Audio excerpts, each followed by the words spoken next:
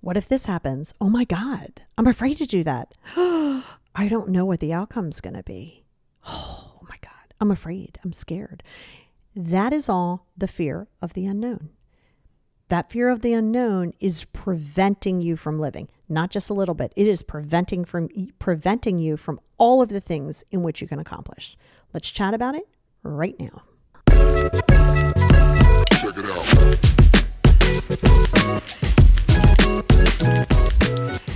Hey, everybody, and welcome back to the Positivity Experience. It's your girl, Lori. Man, am I excited that you're here. I'm always happy to talk to you guys. It's like one of my favorite things on the planet to do. And we are going to talk about the fear of the unknown, which is one, again, to piggyback on last week's podcast about accepting things as they are, not as you want them to be. This goes hand in hand because this is one big piece of that. And it really needed its own podcast. Now, I will tell you over on Patreon, I'm going to have a really good worksheet there for you to kind of go through it and say, okay, these are my potential areas, and it's going to have you identify it. And then this is the strategies that you can incorporate to help that cognitive restructuring. This is a cognitive restructure.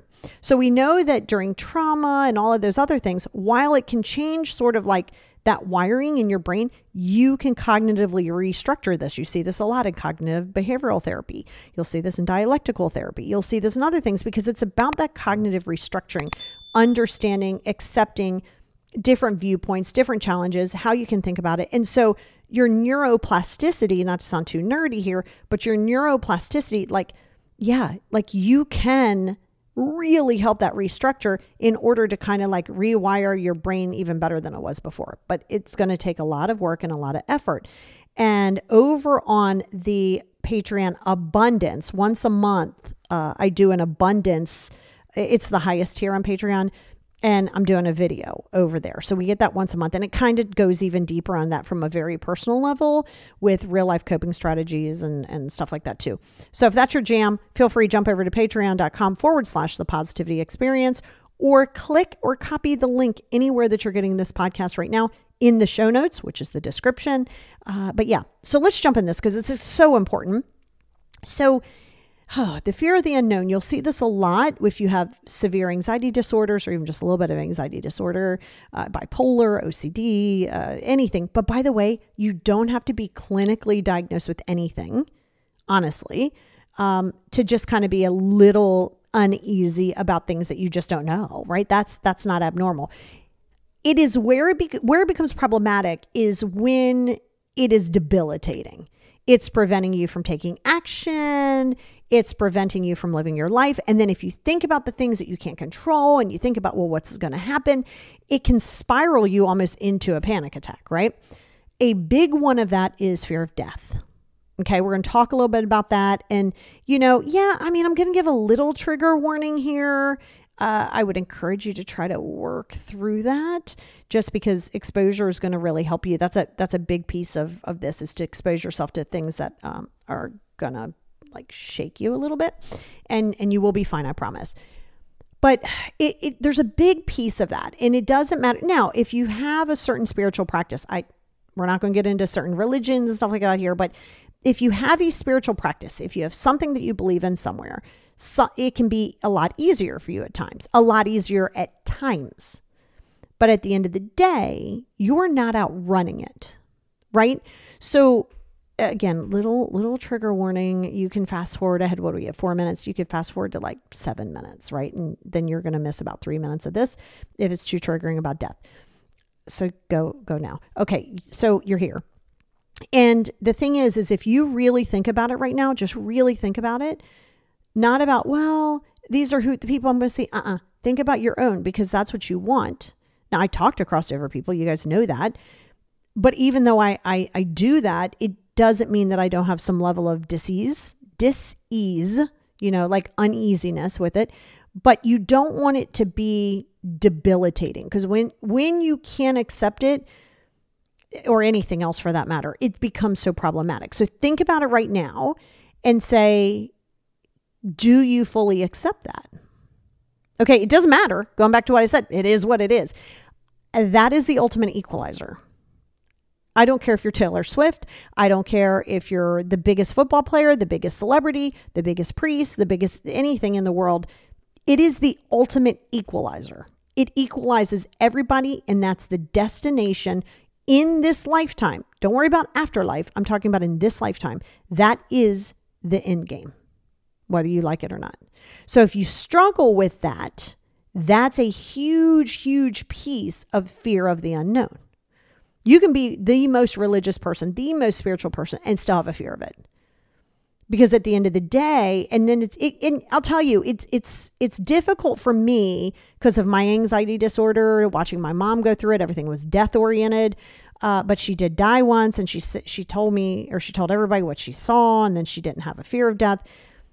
But because I deal with a lot of scientists and a lot of professors, because I'm always learning more about the human behavior, and then you have those conflicting, this causes that dissonance, right? Where you're like, well, this is my belief system. And then you talk to like certain scientists and certain things, and it's like, yeah, well, once you go, like your consciousness is gone. Like you're just worm food, basically. That's how they put it, right? And if you fear that, then all your life you're going to be avoiding it and you're not going to be living. So it's about asking yourself, how do you fear and how do you feel the unknown about that? So that's the reason I use that example, is it's one of the biggest examples that's been in my life, but has been in many people's lives. So, and honestly, once you've gone on that level, hell, everything else, you're like, I don't care if this relationship works out. I don't care if this job works out. It's all minor, right? It is minutia, right? Okay. So for all of the people coming back in, I won't talk about that specific topic anymore, other than maybe I'll just glance over it. But it's important. So if you're in a space and you're like, well, but what if this relationship, what if this job, what if this situation doesn't work out? Then it doesn't work out. Right? So what? I'm a big fan of worst case scenario and then positive case, the best case scenario. So what I always do within myself and then within my clients, especially, probably even more with them, is we'll go down, if we're working together, we'll go down the worst case scenario. I mean, I want it catastrophe. Catastrophize it. What's that going to look like? See, I'm a little bit different because everybody's like, oh, don't think that way.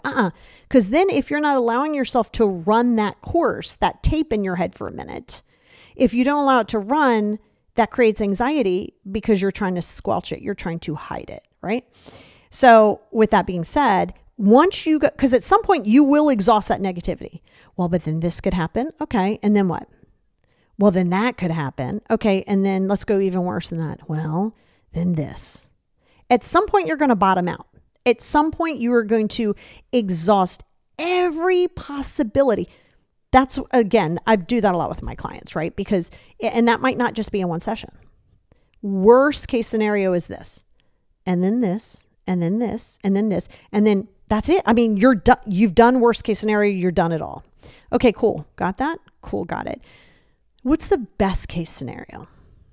Well, I mean, best case scenario is it works out. What does that mean? Well, then I'm happy.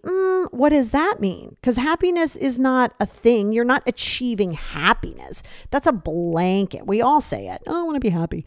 But what does that mean? My happiness is different than your happiness. Your happiness is different than somebody else's happiness. So it's forcing yourself to, and without being nauseating. Well, then I'll be famous and then I'll date this person. I mean, within the situation. What's the best case scenario? So mind you, you've already catastrophized. So you might as well live the high life. Well, I could get a lot of money and then I would have my boat. Really? And then what? Well, I'd even get another house. Where? Paris. Oh, that's great. Okay. So of course, we've done both sides of it, right? We've literally done the polar opposites. Worse, worse, worse. Best, best, best. And then there's that in between. Right? Because then after a while, you go, okay, well, what does that mean? So that's what we call the gray area. You've heard this probably more than one time. It's being in the gray area. And right now you might not be able to see it because you're in black and white thinking, because you're catastrophizing and then you're trying to control the narrative, but you can't. Life is largely out of your control, right? The things that are in control, mindset. Yep, your mindset. Your mindset might naturally be negative. Well, we can restructure that. Don't give into it. Don't become a victim to that and be like, I can't help it, I'm just negative. Then you're not going to help it. Then, oh well, because you just literally said, I don't want to make an effort to get better. That's exactly what you said. I want to feel better. Okay, well, let's do this. Well, I don't know. I'm just negative. Dissonance. Those are two, what? What you say you know and what you do are two very different things.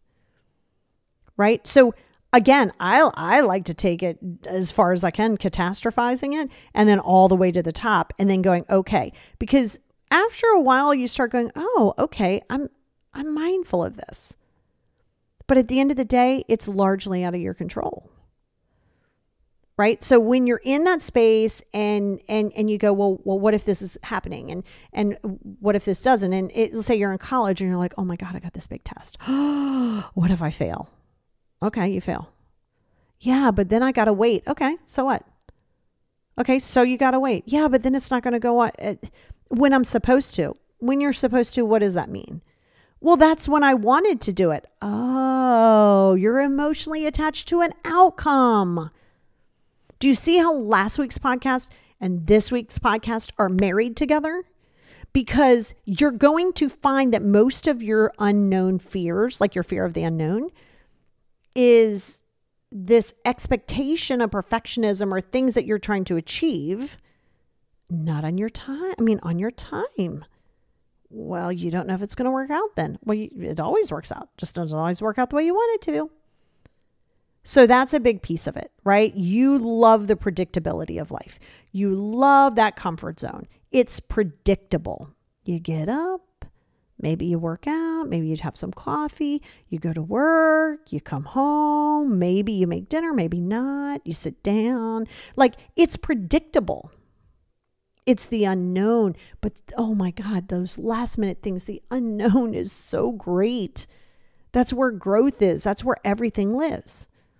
Which goes into the very next reason why you struggle with the fear of the unknown is exactly what I just said, perfectionism. Please know, and I'll say this as many times as I need to repeat it, perfectionism is not real. It is unachievable. You cannot, I don't like to use always and never, but I'm using it here.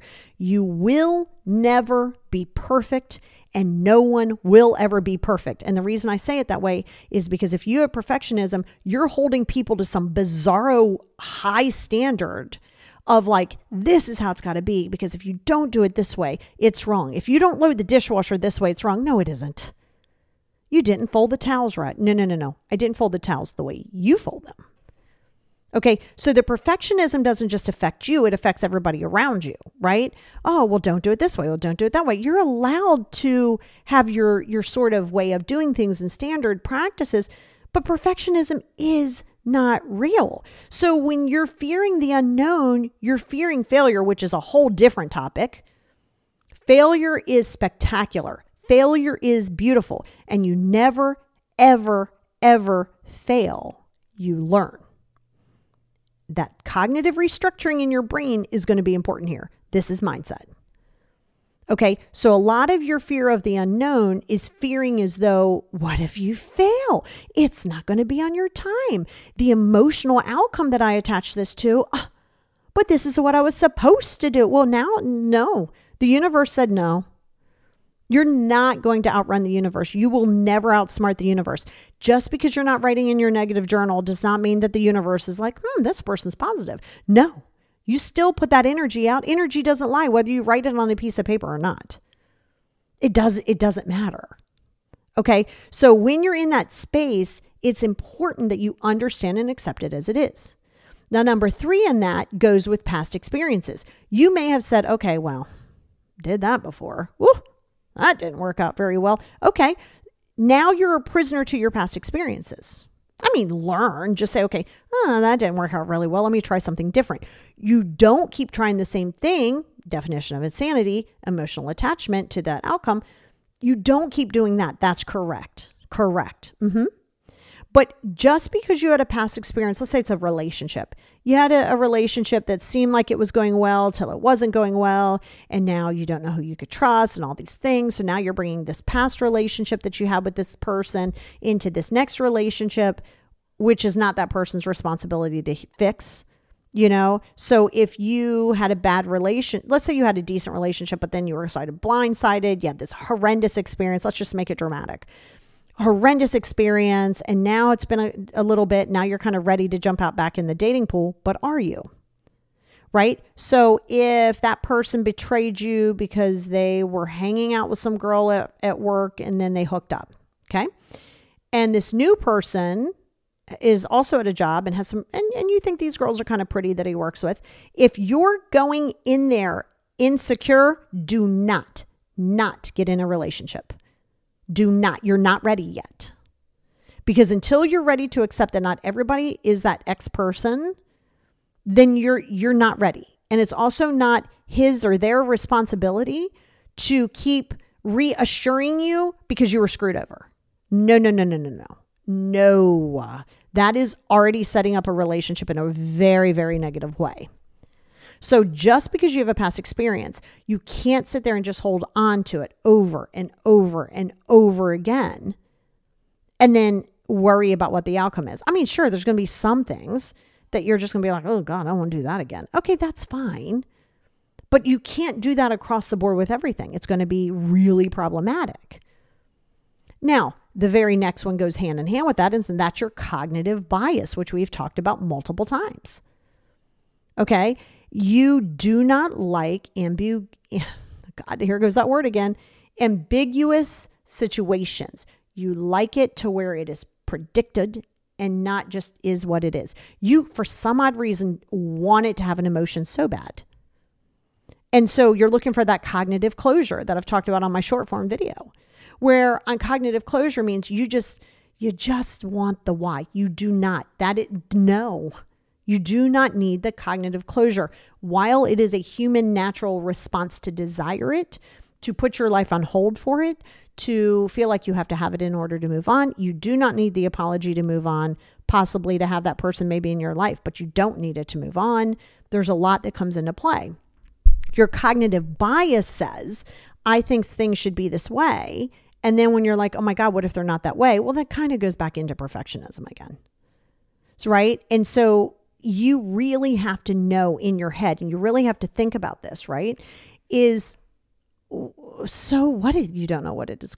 So what if it doesn't work out? And, wow, but then it's going to be bad. Okay, let's go down that rabbit hole again. What does that mean? Let's catastrophize it for a minute, but do it until you bottom out. And what you will find, I've done it with myself, I've done it with everybody else. At first, you're like, oh my gosh. And then after a while, you're like, oh, wow, where did that come from? Like, I really went down the rabbit hole in that way, to the point where you almost laugh at yourself. You're like, wow, I really went above and beyond. And you got to laugh at yourself. If you can't laugh at yourself, if you can't appreciate that piece about yourself, then it's going to be a very difficult life for you. If you're taking yourself too serious, if you're worried about the judgment of other people, if you're worried about all those things, it's going to be a very difficult life for you, because you will always be in a space of need to be in control, need to make people happy, which you can't do, by the way, need for approval, all of those things. That is not living. Okay? It's not shaming. It's not any of that. I'm telling you, you're not living. Oh, and by the way, I've been there. Remember, I've been there. So I can even talk about it even more, because I promise you I've been there. And when you allow yourself to just lay down your sword and be like, oh God, okay. Whew, I guess I'm here. I'm going to do the work. Again, you're going to have to suspend instant gratification. You're going to have to make some sacrifices. Are you willing to do that? Okay. And let me tell you here, this is the next one. And this is huge. Oh my God. So controlling too. Is that social conditioning? Well, this is what we don't do. Everybody uses we. Well, we don't do that. Well, why don't we do that?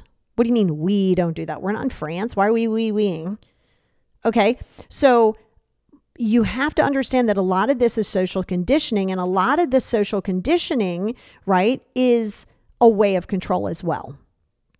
A person has every single right. You have every single right to do things as you do it. Every single right. As does the other person. As do the people around you.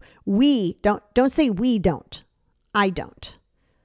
I don't allow maybe that experience or whatever around you. Great. That's a boundary.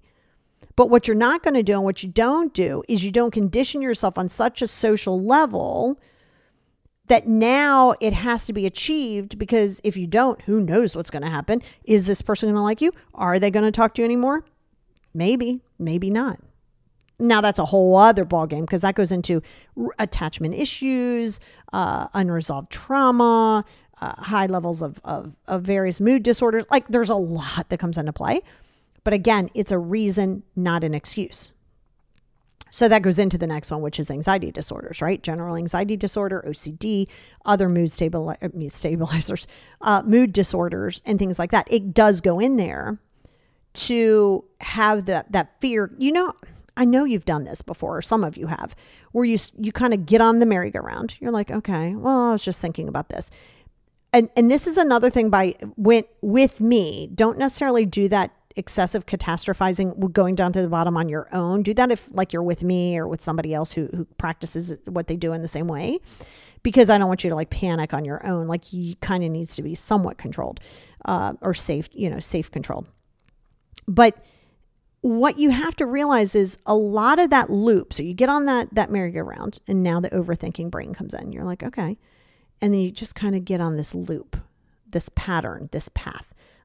Oh, we're back there. We're thinking of that again. It's funny. Been thinking about this all day long. Holy hell. It's tomorrow. I'm still thinking about it. Oh, holy hell. It's a week from now. It's the same exact scenario. That's where you do a pattern interrupt, which I have tons of stuff on, and more stuff coming out about pattern interrupters. And it's big because I have OCD as far as obsessive thinking. So I can promise you, if there's anybody on this planet talking to you right now that knows obsessive thoughts, I got you. Because obsessive thoughts and intrusive thoughts are very much connected, very much married, right? And it's not about trying to make them go away. I tell you guys this all the time. You got to stop fighting the anxiety. You got to stop fighting it. And you got to stop trying to make it go away, make it go away, make it go away. What you resist persists, and what you run from will chase you. So there is a methodology to it. There's a practice to it. And I know a lot of you listening to this are my clients in different parts of the world. And somebody last week, somebody asked me, how could you make an appointment? Go right to my website. I do it with everybody all over the world, babe. You can be anywhere. It's all virtual. Okay. Unless I'm doing a speaking gig. But anyway, so those are some very important things. I mean, the workaround, the solutions to these things are the cognitive restructuring. It's understanding that, by the way, if you're X amount of years old, you're 30, you're 60, you're 20, you're 90, it's taken you that many years to get to where you are. You've done it that way for so long that this instant gratification of just wanting to feel better, just wanting to fix it, just wanting to solve it, just wanting to make sure it's done. Okay, that's not a thing. That's not going to happen. Okay. And it's extremely, extremely important that you understand that, because all of these go hand in hand. So if you take probably the last, definitely last week's podcast, but even the personalization bias and taking things personal, you can kind of see how they all sort of work together, right? Because if you're taking things personal, it's basically a bias, because you're saying, well, you're not supposed to judge me because that doesn't fit into my plan. Dissonance. Well, dissonance. And then here we are with this, right? Conflicting, and you're trying to figure out what it is. You're trying to control way too many things. Right? Control is always going to be an issue. You have got to go with the flow. You got to allow yourself to have your feelings that are not facts. Your thoughts are not facts. Your feelings are not facts, but you got to allow yourself to have them. They got to have somewhere to go. The 5 journals, you keep resisting the 5 journals all you want. I'm telling you, it is one of the most effective things. I've used them. It has helped me tremendously over one journal. Okay. And they're individualized. If in fact that's your jam, you can go see that on my YouTube under the 5 journal series. But all of those things are like really important. Exposure. You got to expose yourself to this stuff. Like, let's say you have, shouldn't be too, it might be a little triggering, but you don't have to jump away from it. Is if you have death anxiety, you go to the funeral home, you pick out your stuff, you plan your own funeral. I know it sounds scary, but what you do is there's a certain level of control. So it's kind of giving you a little level of control of what that's going to look like, even though you're not going to have any control when you're gone, nor will you care. But exposing yourself to the unknown, exposing yourself to the fears of the unknown. Okay. And of course, then there's the regulation coping strategy techniques, right? Because if you're not regulating your emotions are going to regulate you. That's just how life works. If you are not regulation emotions, wow. If you are not regulating your emotions, which can be difficult when you have a mood disorder, you have something else, doesn't mean it's impossible. But as you work on those restructuring and the things that you need to do for that restructuring, the better that is going to be for you. It is going to give you a directional space to go, okay, so there are opportunities. The issue is you try so hard to control what that unknown is or that fear of the unknown that all you can do is go, how can I stop this? How can I stop this? How can I prevent this? I need to know right now. Yeah, no. And then what makes it harder is you're on the obsessive loop. You're trying to make it make sense. You're trying to rationalize it. You're trying to understand it. You don't have to understand it. You ever see something where, I think we've all done this somewhat from a human perspective. It just doesn't affect me. I'm just like, it's whatever. But sometimes you go, why would the person do that? That's stupid. Like, why is the person doing blank, blank, blank, blank? Because they are. Why? That's dumb. Why? I don't like that. You don't have to. Where are you struggling to accept it as it is? Do you see how these go hand in hand? Where are you struggling? Because I don't like it. It doesn't matter what you like. Not when it comes to them. It matters what you like for yourself. It matters what you're going to have around you for yourself. Yes. It doesn't have to matter to them. Right? And their issues and the way that they do things and the way, if it does not serve your best and highest good, you got to distance from it. If it doesn't serve your best and highest good, distance from it. It's that easy. I know it doesn't sound easy. Simplicity. And no, I understand that you might have an emotional attachment. You might have all of these other things that come into play. That's fine. Might make it more difficult. It's not going to make it impossible. I promise you it's not going to be impossible. But you have to be willing to be vulnerable. And vulnerability is a superpower. Okay? Hear me on this. Vulnerability is a superpower. I'm talking about within yourself. I don't mean, you have to just put yourself as like a moving target in the world. I'm saying for yourself, being honest with yourself, being communicative to the people around you. It's like, do you know how many people set boundaries, but then they never articulate it? They just assume a person's supposed to know because they're like, well, you wouldn't do it, so you should know. Why? And remember, boundaries are not boundaries without a consequence in which you carry, but the other person has to know what it is. You just can't implement something that nobody knows, but you only say it once, not twice, not 3 times, not more.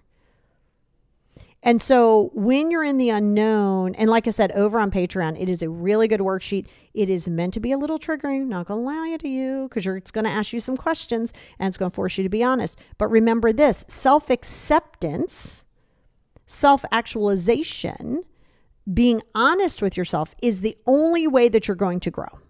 That's it. There's no shortcut here, babe. There's no shortcut. There's no ease of it. No. Okay. So the next time that you go, well, what if this doesn't work out? It's okay. It will always work out. So you got to tell yourself that, because if you're going, what if this doesn't work out? You don't really believe that it always works out. Okay. Because your perfectionism comes into play. Your, oh my God, this is what it's supposed to be comes into play. Your ego comes into play. But at the end of the day, remember, and this is just what I've taught within Buddhism and everything, is things are not good. They are not bad. They just are. I mean, that's just a fact. Things are not good. They're not bad. They just are, because everybody has a different belief system at times. Everybody sees things as problematic or not problematic. And everybody's right for themselves. And when you can get there, when you can honestly say, I can see things from a different perspective, you don't have to change your mind. But when you say, I can see things from a different perspective, now we're making progress. I can see that. And I don't mean you don't just say, well, we can agree to disagree. Like, we don't need to do it with an attitude. Okay. But when you're able to do that, you're able to experience, I would say, for me, I mean, I kind of like to expose myself to other things to where it is so triggering for me so I can address the trigger. So like I said, if you're with the first situation when I had said it's a trigger warning for people to jump off, you have 2 conflicting things, which causes a dissonance. Maybe what your belief system is to what science is saying. And then people get very selective. I believe in science. Well, no, I don't like that part of science. Well, do you believe in science or you don't? Well, I mean, kinda. No, you can't kinda. Either you do or you don't. So then when you're conflicted from a spiritual or a religious perspective into, a belief system, but then science disputes that, then you almost have a hard time going, oh my God, holy hell, what do I do with that information? Because you want to believe science. If you're a science believer, you want to believe science, and you say you believe science, but you don't like what science thinks here, and then you disagree with it. Dissonance.